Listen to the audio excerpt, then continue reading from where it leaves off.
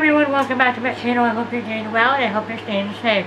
Today I'm going to be sharing with you the books that I have finished and the books that I'm currently reading. So I'm going to talk about the books that I'm still in the middle of, and then we'll go on to the 3 books that I have finished. So the first one that, I've already, not that one. Where's that other book? I had it in my hand and I put it down and I forgot where it went. The first book that I'm currently reading, and this is a library book, and I think I'm going to get my own copy.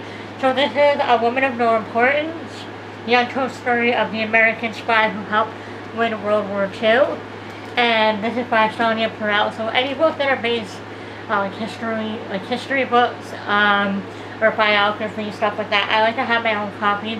And I say mark them up, but I like to, you know, kind of underline parts that I like, if there's certain sayings or there's a really important part that I want to research more on, and that's what I like to do. So I don't like to damage obviously library books, so I'm going to read as much as I can today, because tomorrow I'm going to the library to return these books, and I will go from there. So yeah, and also I'll have a bunch of more library books. I have a bunch on hold at the library, so I want to grab them because I'm having surgery on June the 18th. So I want to have a variety of stuff to read while I'm in recovery. But yeah, I really am enjoying this, and I definitely think it's important to read. I'm not far into it, unfortunately, which is why I want to take time out today to sit and kind of read as much as I can. But it is kind of dense. And yeah, but it's interesting though. It's really interesting. I'm really drawn to her story, and yeah, I really want to learn more. And yeah, if you've read this, then please let me know what you think. And yeah, so we have that one that I'm currently in the middle of. Another one that I'm currently in the middle of is Rebecca Raves in the Little Bookshop on the Scene. You've probably seen this on my channel quite a few times. I've been reading this. This has been on my TBR for a while. I'm almost finished it. I think I'll be able to finish it tonight if I really push through it, if I want to.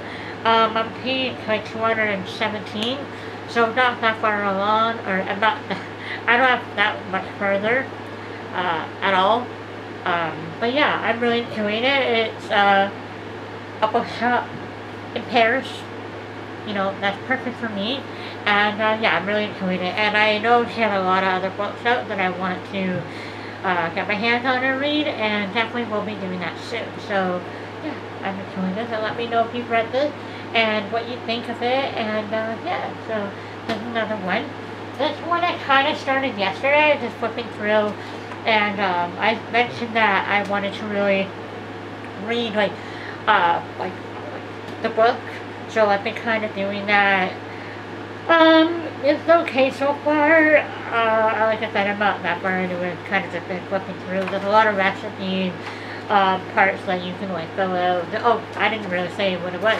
This is Kate Hudson's Pretty Happy. I got this from the dollar store for $4. You can see there. So, yeah, I'm making my way through this, and yeah, there's exercises you can try. How to, you know, just try to make yourself happy. So yeah, giving that a read. So now for the books that I have actually finished. So I have one disappointing book, and the DNF, that's what it's called, and the other 2 I loved. So let's start with the disappointing book, because I'm so heartbroken, because I love her writing so much, but I just could not connect with the characters. And that is Nina George, the Little Paris Bookshop. I wanted to love this so much. So this is about a man who has a bookstore. So the man is a literary apothecary. He has a floating bookstore and a bar on the scene. But he basically prescribes novels to the hardship of life. So if you say to him, hey, I have this issue, he'll recommend you a book kind of thing, or he'll kind of just give you a book by the way he sees you and all that. And I don't know, the writing is absolutely beautiful. I gave this 2-star mainly for the writing, but I could not finish it because I did not care what happened to the characters. Like I did. I'm sorry, it was kind of boring for me, but yeah, I'm sure there are others that loved it, but yeah, I'm actually going to be putting in either the show or put this in a little free library. So one of the two books that I absolutely love, we have Atomic Love by Jenny Fields. I have no way to describe this book. There's so many things about it that I love. There's romance, there's mystery, there's family, oh, there's so much. But I do think there are some things missing.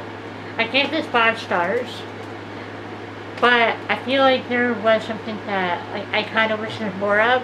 Like I kind of wanted more of the history behind why everything happened. So basically it's about Chicago 1950. Rosalind Porter had always defied expectations in her work as a physics. I think it's physics.